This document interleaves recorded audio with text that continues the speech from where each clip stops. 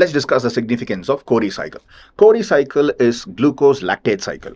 In case of muscles, when the muscles are normally contracting, the glucose which are already present in the muscles or glycogen reservoir present in the muscle can go for a breakdown and they can produce pyruvate. From pyruvate, they can produce lactate.